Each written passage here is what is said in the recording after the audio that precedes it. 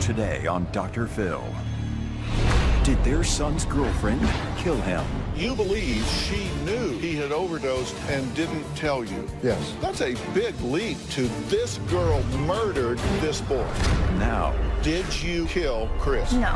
father, Did you wait 45 minutes to get us to make sure that he was dead? stepmom, You are lying. Tell the truth. You're psychotic. You need to be in a ward. and girlfriend. I fell to my knees, started screaming at the top of my lungs. Do we have to hear all this ridiculousness? It's all a lie.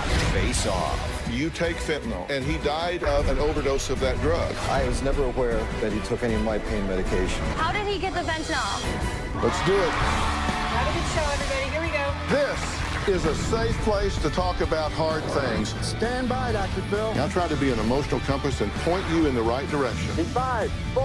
I am not giving up on you. Go, Dr. Phil.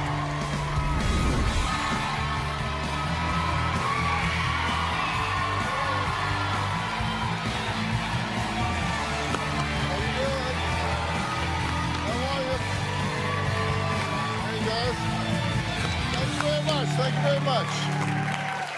You know, today we're talking about 20-year-old Chris. He was a really fun-loving guy. He was in great shape, planning on joining the Marines. He was a young man with his whole life ahead of him. But sadly, that life would be cut short just a few weeks before his 21st birthday. Chris was found dead from a drug that is 100 times more potent than heroin and on the rise in suburban areas. And his parents would be pointing the finger at his girlfriend, Tony. Take a look. Prior to my son going out with Tony, I never knew him to be involved with any drugs. It was totally out of his character. He was a fitness nut. The night my son died, Christopher got sick after partying with Tony. Christopher started complaining about not feeling good, and something didn't seem right between the two of them. Around 10 o'clock, Christopher and Tony went up to their bedroom, 11:15. Tony yelled up the steps to Sally, "Is Christopher up there?" Sally said, "No, he's not up here." And then she said, "Well, maybe he went for a walk." That's when Sally went all the way down the stairs and confronted her and said, "What do you mean he went for a walk?" So I was like, okay, so like, where is he? She's like, well, I don't know. What if something really bad happened to him? I had a chill through my body because of the way she had said that. When I came up those stairs and banged on that door, I knew by the second bang something was really wrong. I ran back down, ran over. I said, Bob, you got to go right now. Something's wrong with your son. I know it. I pushed the door in hard. He was sitting on top of the toilet, chin on his hand, with his eyes barely closed. And I immediately felt the shock of seeing my son dead. Tony had waited a crucial 45 minutes before she came over to get us. Tony's the only one that could have prevented my son's death. Tony knew right where Christopher was, and she lied to us. If she had come to us sooner, he could be alive today. Whatever you were doing, you left him for 45 minutes. In the state of New York, they call that murder. Well, Bob and Sally say they are convinced that Chris's girlfriend caused their son's death after she disappeared and did not even attend his funeral. Tony is continually making statements, trying to divert the blame for my son's death. While we were at the hospital, Tony did go into the bathroom and she was flushing the toilet continually, and I figured that she was probably getting rid of any kind of paraphernalia she might have had on her. But as the days went on and I started seeing the Facebook and the text messaging mentioned Adderall and marijuana and tinnies. This is the case in which I found on the outside pocket of Christopher's suitcase. And when I opened it up, I dumped out what was in it, and what was in it was a piece of tin foil. On the inside, I had found something what appeared to look like plastic, burnt and melted. Tony Ann needs to start being honest with herself. She needs to admit, okay, I was partying. It's all over the internet. Everybody sees it. You're not fooling or kidding me. I believe Tony is psychotic because there was pictures of her on Facebook at a college party and where she was drinking with a bunch of guys and she was making cheers to Christopher, how we miss you, bro. I would like to see justice because she is continually bringing this up and actually making a mockery out of my son's death. First off, obviously, I have to say I am so sorry for your loss. as a father of two boys, I just cannot even imagine. So I'm very sorry for your loss. Your position is that his girlfriend, Tony, is responsible for his death in two ways. One, she didn't alert you, and B, got him started on drugs, right? That's exactly my position. So you believe that she knew he had overdosed and didn't tell you? Yes. Why do y'all believe that? Did you talk to her first? I did, because after coming home, I went upstairs. Christopher was complaining about not really feeling so good, so we weren't really sure what was going on. He seemed a little distant from his dad since he had gotten there, and for me, I found it to be kind of odd. What does that have to do with her causing his death? I hear you talking about all that, you know, he was acting a little different, he was talking to this one and not that one. That's a big leap to this girl murdered this boy. The social awkwardness, which was never present in my son's life and myself, began to happen on this particular visit. And Tony was very much aware of it, and she was more or less keeping my son from having any direct personal contact with myself. And this particular night, when we'd returned from a restaurant, Tony and Christopher went to their side of the house, just disappeared, no formal good night, nothing of that sort. And then within an hour or so is when Tony represented herself to Sally by asking us where Christopher was. This was late at night. I was starting to fall asleep. Sally was sitting up. She was very perplexed about the way the whole evening went, because while we were together in the car, they weren't talking at all, but they were texting each other in the back seat of the car. And Tony did not obviously want me to hear what she was talking about. And my son was very upset. He didn't feel well because I think all the pressure was really starting to bother him, with her being a dividing force between us. Okay, so one of the things you're pointing to is that your son was seeming to distance himself from you and under pressure, get really involved with this girl. But that seems to kind of be the natural order of things. Now, maybe you don't like the girl or whatever, and so that you think maybe a bad influence or whatever, and I understand that. But you say Tony that night was high as a kite. Oh, she appeared to be. Not knowing the whole full length of what was going on prior to their visit out in Wisconsin. And out in Wisconsin, they seemed to be going to a lot of parties. Bob had showed me the Facebooks and showed me pictures, and I just seemed to see all drinking, all partying. That's all I saw all over their internet, is partying, partying, partying. They're underage children. In Wisconsin, I do believe the law is 21 to be able to drink. What else they did at these parties, the depth of it, I don't know. Well, let's fast forward to the night, because you're talking about things that I understand that you may think there's a causal link there because of the pattern of behavior that was developing. Absolutely. Right. So I mean, it's not that I don't get it, but right. As a parent, you see the development from childhood it's a to pretty adult. big leap. But let's look at the timeline of what happened, so we just know kind of what the sequence of events was. Okay. Very good. Now, we're talking about March 16th. Chris buys foil to make a tinny to smoke marijuana. Okay, now we know that. March 18th, it's reported that he smoked marijuana to help him sleep. I have no idea. I wasn't aware of that. But okay, well, I'm giving you some information. Okay. Then on the 19th at 5:30, it said that he smoked marijuana to relax. And we'll be able to discuss this in a little bit. 8 p.m., he complains he's tired and has a headache. At 10:43, Chris texts Tony, "I'm really car sick." At 10:50 p.m., Chris goes to downstairs bathroom to throw up. At 11 p.m., Tony hears Chris go to the upstairs bathroom. And at 11:35, she asks Sally and Bob about Chris's whereabouts. Is that true? The last part is absolutely true. Okay, 11:48, Chris is found unresponsive in the bathroom. Sally calls 911 and Bob starts CPR. Correct. All correct there? Okay, then March 20th now, At 12:30 a.m., the first EMS responders arrive. 1 o'clock, paramedics arrive and try to resuscitate Chris for an hour. 2 o'clock, he's taken to the hospital. At 2:40, you're informed that he has passed. I actually went to the coroner's office in Connecticut and obtained the coroner's report. And he was pronounced at 1 o'clock at the hospital, 1:01. I believe he arrived at the hospital at 1 o'clock, and they pronounced him 1 minute after he was there, because my son never left that house alive. When somebody in the fruit of their life dies unnaturally, it is actually considered a homicide till proven otherwise in most circumstances. I mean, it was a mistake to remove him from that house because he never showed a sign of life.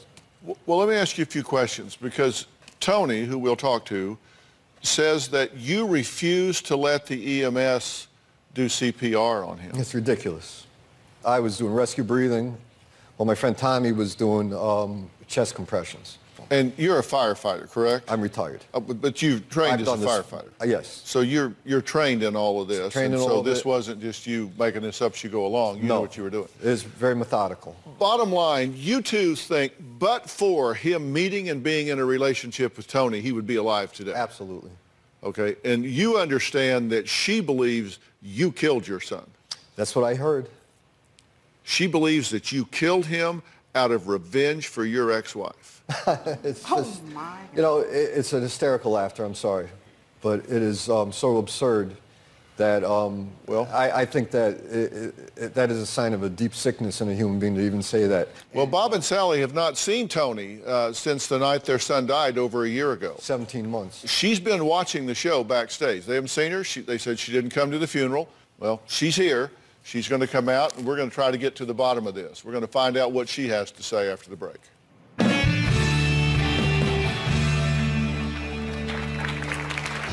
I believe that Bob or Sally poisoned Chris. Bob is a deceitful, psychotic ass. I believe that Bob is capable of murder. And later, I am a mother of 5 children, and I am sitting here, and I can look at you face to face. You are lying. You are lying. Tell the story. Tell the truth. My son died because he was left alone after he partied with his girlfriend who abandoned him. Tony was not crying. I saw no emotion. Tony never came to the wake. She is not innocent. She's guilty of negligence. My husband has to live without his son for this reason. well, Bob and Sally are convinced their son's girlfriend, Tony, killed their boy. But Tony is pointing the finger right back at Bob and Sally. She says they are 100% guilty of harming their son. I believe that Bob and Sally are responsible for the death of my boyfriend, Chris. Chris died because Bob or Sally poisoned Chris. I think that Chris was killed in conspiracy so that Sally could get all of Bob's money. Bob would never have to speak or have anything to do with his ex, who was Chris's mother. Bob was trying to blame me so that no one would point the fingers at him. After Chris died, Bob just lied about everything. He told people I was stealing money and drugs. He even told people that I had gotten Chris into drugs, which is completely false. When I spoke to the detective after Chris died, they told me that he had died of acute fentanyl poisoning. Bob did not want an autopsy done on Chris because he knew that they would find Bob's fentanyl in Chris's system. If Bob gave his fentanyl to Chris and that's why he died, Bob should be responsible for murder.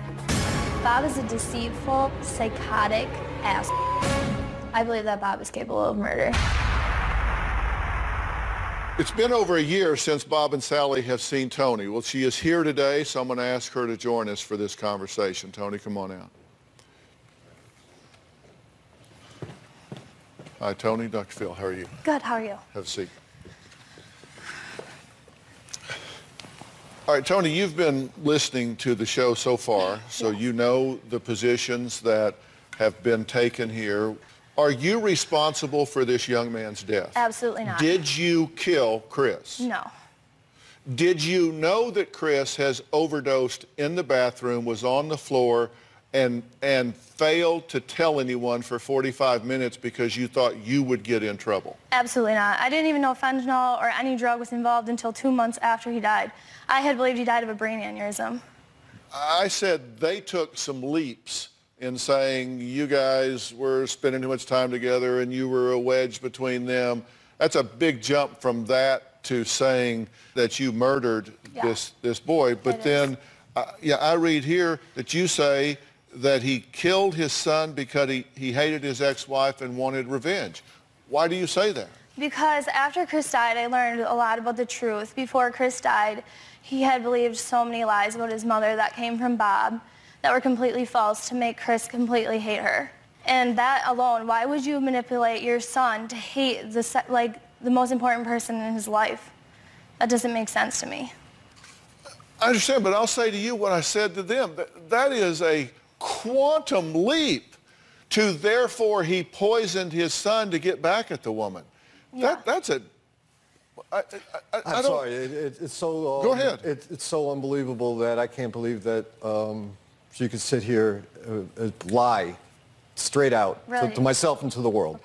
I mean, their bedroom was no more than a foot away from the bathroom. She obviously, she admittedly came down the stairs, asked where Christopher was. He was in the bathroom right next to her, right next to the room that she was in. She eventually came, after telling 3 stories about, where's Christopher? He's in the downstairs bathroom throwing up. She was standing right next to the downstairs bathroom, telling Sally that he was in the downstairs bathroom throwing up. The downstairs bathroom door was wide open. He was not in there. Then I heard Tony say, is he outside working on the car with his father? And Sally said, it's snowing out. What are you talking about? Where is he? She said, I don't know, maybe he went for a walk. As she said that, I started getting up. Sally said, where is Christopher? And I heard Tony say, what if something really bad happened to him? I don't know. Then she told Sally, he's in the bathroom upstairs and I was banging on the door and he won't open it. What should I do? And Sally ran across to the house and started going up the stairs, and she called to me. She said, Bob, come up here. And she screamed to me to come up here in panic. So I pushed the door as hard as I could. It flew open, and there was my son. Okay. Respond to what he's saying. Yeah, first of all, from the time I walked out of the bathroom when I had that really sick feeling something's wrong, I saw the light was down there. From the matter of the time that I saw that to the time I went down and up into their room to the time that Bob knocked that door down was probably maybe about 2 minutes. I ran down the stairs, ran up into the room. I said, is Chris in here? They said no. Bob was awake. They said no. And I said, okay, I don't know what's going on. I thought he might be with you. I think he's in the bathroom upstairs. We need to go figure out what's going on. Sally and I ran up to the bathroom. Bob stayed in their bedroom. Sally pounded on the door, Christopher, Christopher. Then us two ran back down up into their room. Bob said, stay here. Sally and I stayed in their bedroom. Bob ran up the stairs, pounded on the door, trying to break it open, and he screamed, call 911. I fell to my knees, started screaming at the top of my lungs, and freaking out. And Sally said, and then I ran up the stairs because I wanted to see what was going on, and Bob goes, get her out of my face. I don't need her freaking out right now. And Sally keeps going, I don't know how Christopher could do this. I don't know how he could do this to his father. Why couldn't he just talk to his father? So immediately... We have to hear all this ridiculous... I know. It's all a lie. Dr. Phil, I have something to say. You weren't there. Who is this? Next, Tony's father is here and says he is outraged that Bob and Sally have the nerve to blame his daughter. Who gave Christopher his fentanyl patches, which is a highly addictive drug, and you want to blame my daughter for getting addicted to drugs? And later... I haven't seen you for 17 months. You didn't show up to the funeral, you didn't show up to the wake. Why are you doing this to me? You brought this up. No, yeah. You made the accusations, is why we're here today. I'm angry that Bob and Sally blame my daughter for Chris's death. I believe that Bob and Sally were making a scene, concocting a drug story to pin it on my daughter so that everybody would think it was my daughter. She's on the dean's list. She does not do drugs. She lost a person that she loved very much. We're all hurting. Everyone's hurting in this. I thought Bob wanted to kill Tony. Bob is very vindictive, unpredictable, and a very dangerous man. And I believe that anybody with that frame of mind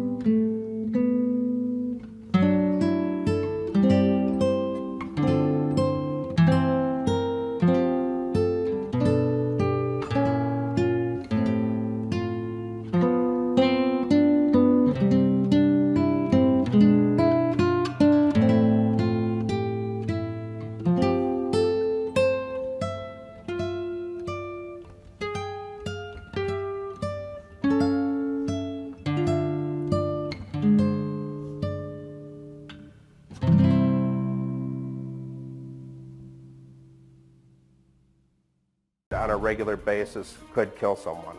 We fear for our safety coming out to LA. Okay, Rick, thank you for joining us. I'm glad you're here. I'm sorry for the topic. I wish we were talking about something else. I do too, believe me. But you are outraged that they are accusing her. Absolutely. Absolutely. And then when we start talking about I'm addicted to drugs when Christopher had a bad back, and then he gave Chris fentanyl patches to wear for his bad back. Is that true? No, it's not true. Did he get the fentanyl from you? No, he didn't. I'm in pain management for an injury that I received back in the late 90s. I've been in pain management since then.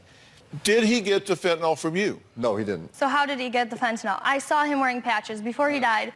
There are tragically so many cases where kids get their parents' medication, whatever it is, and take it unbeknownst to their parents. I don't know whether you knew or didn't know. I'm just saying, did he get this from you? No, he did not get the medication from me. When you're in pain management, you get 30 days worth of prescriptions. Then you have to order it again. And you don't get any extra. There's no wiggle room for selling or giving or sharing this medication. Now, when I changed my patch, I put it in the tin foil that it comes in, and I put it in the garbage, and I collect it in the box. It's a way of my keeping track of my medication. Never in my life did my son ever go near medication. He was a health nut. I had never, ever even thought of my son as being somebody that might manipulate medications of any sort. Sally just told us earlier that he was partying too much in Wisconsin because of her. And it was all over the internet, party, drinking, party, all of that. So it's one or the other. It can't be both. Well, drinking is different than drugging, in my opinion. I mean, it may lead to drugging, and perhaps it did in my son's case, but... He did die from an acute fentanyl overdose, right? Absolutely, he did. And he was in your house, and you take fentanyl. Yes. And he died of an overdose of that drug. Right. Now, does that not, I mean, come on. Of course, that's why I was saying the possibilities of him getting it from me is only if when they were in my room, that they went through my garbage and took it out of the garbage. I would like to know when we were in your room. Which is entirely possible, correct? It is absolutely possible. And those fentanyl patches can be smoked, they can be diluted, they can be all kinds of things after the fact, even used ones that still have the drug residue in them. Even without the drug residue, I went over this with the coroner last week, and he told me that even without the fentanyl, even if the patch was completely absent of fentanyl, to smoke it is putting a poison in your body that could kill you. It's a phosgene gas or something of that nature. Right. So it's a poison either way. My son was not a kind of person who poisoned himself. Did you give him fentanyl patches earlier for his back pain? No, and that's what makes it even more absurd. To think that, one of her allegations is that I was giving my son fentanyl patches for 2 weeks before he came to New York. I was in New York. It wasn't, it wasn't the 2 weeks right before, it was months before he died. And, now, Chris, can I talk, please? You've had a long time to talk. If there's been any chance of him getting fentanyl on the street, he wouldn't have told me because I would never have condoned that kind of behavior, and he wouldn't have told me if he did. And he was a child. He was a 19-year-old kid. He was not a child. He would never have shared that with me because... I've got to interrupt you and take a break here, and then I want to hear from you guys. Bob says an APB was issued for him, and riot police showed up at his door the day after his son died. We're going to find out what he was being accused of when we come back.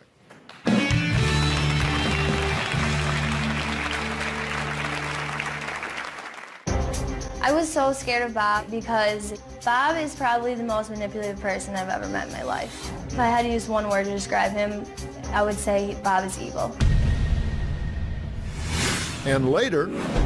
You need to keep quiet, because I'm going to tell you something, young lady. Pardon me? You are lying. First of all, you don't tell me to be quiet. I'll tell you that right now. I don't care. I don't even know who you are. You be quiet.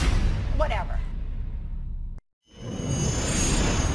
I believe that Bob is very mentally unstable. When 5 of Chris's friends came out from Wisconsin for Chris's funeral, Bob kept calling these kids off of Chris's cell phone. I called Bob back and I told him, quit calling the kids. They're with me. They're safe. He said that he had a gun and that he was going to come after me. And I said, Bob, is that a threat? He hung up. I did call the police and I filed a police report. Well, Tony's dad, Rick, says Bob made threats on his life, and Tony believes Bob is behind her boyfriend Chris's death. But Bob says he is not a murderer. The real killer is Tony. Do you believe that she killed him intentionally? I would like to ask Tony, did you wait 45 minutes to get us on purpose to make sure that he was dead? No. Okay, first of all, if you're home with someone, if you're at a house with someone and they get up to go to the bathroom and they're gone for a little while, you do not assume they are dead. You do not assume they are dead. You said that he was in the bathroom throwing up, so he's sick, and you didn't stay with him? No, this is what happened. When we got home from dinner, I went into the downstairs bathroom to use the bathroom. When I was opening the door, Chris came in and said, I'm going to be sick. I said, okay, I'm going upstairs. I'm going to get the TV on and get in pajamas. Just come up there when you're done. So I went upstairs into the bedroom. A few minutes later, I heard do. I heard him go upstairs into the bathroom, okay? So I'm watching TV, I'm listening to TV. 10 minutes goes by. I pause the TV. That's when the windows are open. I hear a car outside. That's when I think maybe Chris was out there trying to fix it. And then about 10 minutes later, I texted him. I said, where are you? He didn't respond. I called him. He didn't answer. This is when I opened the bedroom door, saw that the light was on, the bathroom was locked. But I'm not thinking, okay, he had been in there for 40 minutes. That's when I ran down, got you, and we ran back up, and you pounded on the door, Christopher. I'm not lying, so this is going to be he said, she said the whole time if this is how it's going to go. I'm just telling you right now. I don't know what to do. Tell the story from the beginning. You need to keep quiet. Because I'm going to tell you something, young lady. Pardon me? I am a mother of 5 children, and I'm sitting here, and I can look at you face to face. You are lying. You are lying. Tell the story. Tell the truth. That's exactly. That's been it since day one, Sally. No, it's not. Yes, it is. First of all, you don't tell me to be quiet. I'll tell you that right now. I don't care. I don't even know who you are. You be quiet. Just chill. Whatever. You don't tell me. Sit out of it. You are not part of this conversation. Okay? You don't matter at all. Part of the conversation is you need to be honest. I am being honest. No, you're not. I am nothing. No, you're not. You and I never walked over there. Never. Yes, we did. We ran up the stairs. You pounded on Christopher. Yes, I did. I swear to God on my life. Do a lie detector test on me. I wish we did a lie detector test. I don't really care. So it's a you need to face yourself in the mirror. Because you know what? There's nobody else you're fooling here. Okay. This is not about anybody else. You're ridiculous. This is about telling. No. This is about Chris. You're right, it is. You're Who right, hated you, by the way? You have a lot to face up to. And the one thing is, you guys are psychotic. You need to be in a ward. It's very sad. This is pathetic. So you're a doctor. You can diagnose people. No, this is a doctor. So let him do something. Your father cannot cover you. And I can. Thank you. And I'm curious what you have to say about all of this. I don't think you're nothing. I think you're this girl's father, and I think that you have a vested interest here because your daughter is under attack, and I want to know what you have to say. I want to start this night from the time they went to dinner.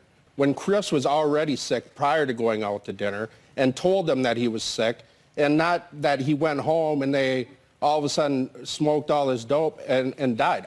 Let's start the story from the beginning of the trip. Here, let me tell it, because I have Whose car was not safe enough to even drive to college? Who I had to send my son... She goes to college 2 miles away from our house. I had to send $2,000 to my son to get her put new tires, new brakes, new struts in her car. Yeah, because it was unsafe. Hold on, let me you. Yeah. I didn't want to see any harm come to you. And you say that Chris was with me all the time, that's because he loved me. And I didn't want to see any harm come to you. That's why I brought... Then why are you doing this to me? Then why are you doing this to me? You brought this up. No, yeah, You made the accusations, is why we're here today.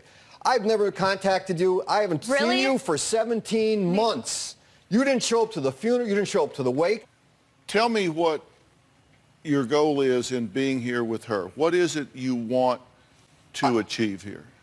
I am here basically in defense. She's put me in a defensive position where she's accusing me of being a psychotic, a murderer, and things of that nature, when the fact is, I lost my son. My son is gone forever. Her life is the same. Her father's life is the same. Really? My life is the same? You have no idea. They didn't lose anybody. Really? I lost my son. All right, we're going to take a break, and we're going to meet one of Chris's childhood friends who says Chris had a secret that ultimately cost him his life. We'll be right back.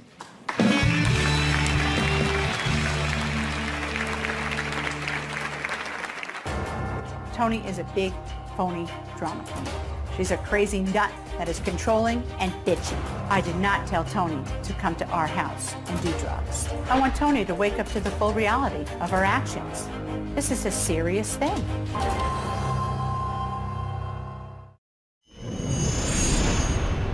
I think Rick is a pathological liar. I absolutely believe that Rick knows exactly what happened, but it was apparent that they were making a smokescreen to block any kind of contact with them, and they were trying to make me look like a horrible person. Rick called New York State Police and made up a story that I was a dangerous sniper from the Marine Corps, and that he felt that I was coming to shoot them. This was a false police report. This is a crime. This is a felony. Well, Bob says he is convinced that Rick knows what really happened to his son and is using every tactic he can think of to cover up for his daughter. But Rick says Bob is the one who is 100% capable of murder, not Tony. Well, Chris's childhood friend Hans says that he told him something that may be the key to unlock the mystery of what really happened that fatal night. So Hans is joining us via Polycom. Since Chris was younger, he had surgeries on his shoulder, on his knee. I know for a fact he had taken his father's medication before, without Bob knowing, I believe. And basically, what I need people to understand is people aren't looking at Chris. Chris could not work because of his back pain, did not have a job. He did not have a place to stay other than his grandmother's house. At 20 years old, all your friends are in college. Everyone has a direction to go. He had nowhere to go. I believe Chris was depressed. I believe he was in a lot of pain. And meeting his new stepmother put a lot of stress on him. Are you saying that you believe that this could have been a suicide? No, I believe that Chris was using pain medication because he was depressed, because he was stressed out. Whatever happened, it was an accident. And you told Bob that Chris was stealing his pain meds? Yes. Okay. And how did Bob react? I also told him at the same conversation that he had been smoking marijuana, and he assumed that had led to tons of other drugs or things that Chris might have gotten into. Was he doing any kind of drugs, either marijuana or pain meds, before he met Tony? He was smoking marijuana, and Chris was always a party animal. What do y'all say about that? Because that kind of runs right in the face of your assessments of Tony's influence here. What we're hearing is a friend here that doesn't have a horse in the race, that's known him since 7th grade, that says he was a party animal, he was smoking dope in high school, he was stealing your pain meds. I believe Hans wholeheartedly. I believe everything that comes out of Hans's mouth. I don't think he would mislead anybody on anything. Hans told me about this. This was probably 9 months after my son passed away. I was never aware that he took any of my pain medication. Is this inconsistent with you saying that she introduced him to this, that he became a party animal because of her, he was smoking marijuana because of her? Party animal is different from the allegation that, I'm saying that she turned him into a party animal is completely different from the fact that when she brought him into the college world and a portion of his life that I was unaware of, which became apparent to me as a parent once he got involved with Tony. We're going to take a break. Sally says Tony will end up killing someone else. Really? We're going to find out why Rick was scared to come to L.A. and face Bob for the first time since Chris's death. We'll be right back.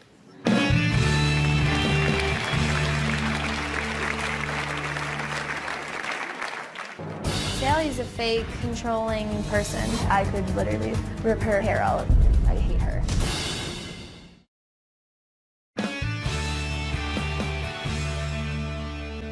Look, I've got to say some things here, or I'm not going to feel good about how we've spent this time here.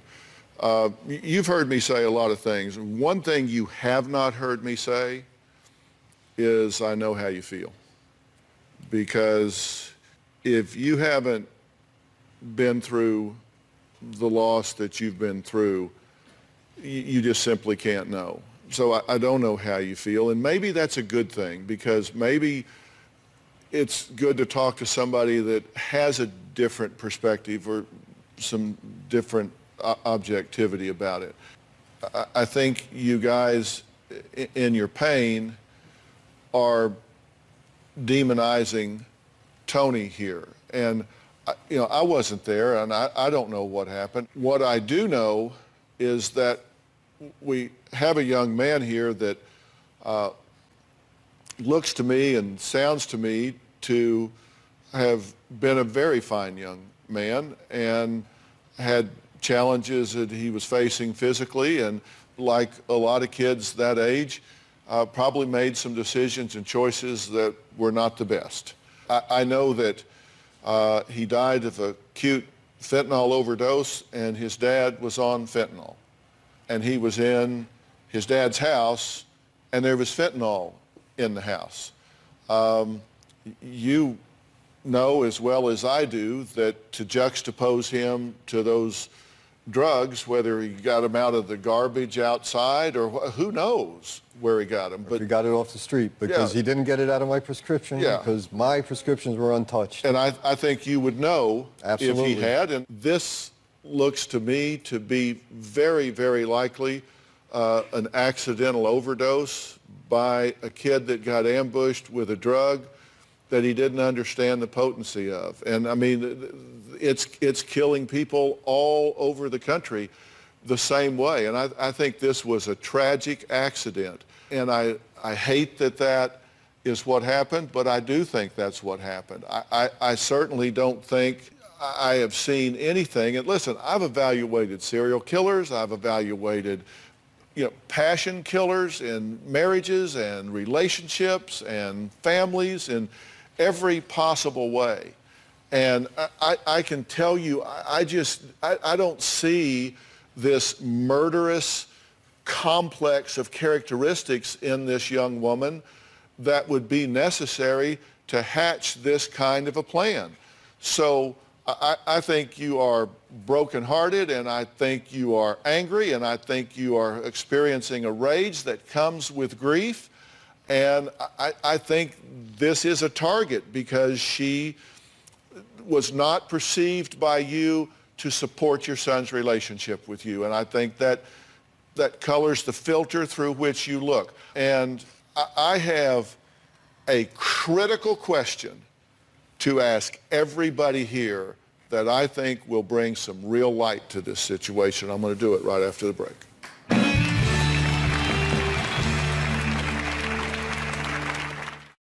I said I had a critical question to ask everyone. Before I do, Hans, I'm describing what I think happened here. What do you think about what I'm saying, and what would you have to add to that? I agree. I think it's a really awful accident, and I think that both these parties are overcome with grief, and they were angry, and they lashed out at each other, and it's just unfortunate because I know Chris wouldn't have wanted this.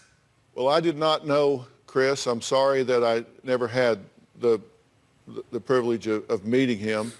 I think he was very fortunate to have you as a friend, and I think this family is very fortunate to have you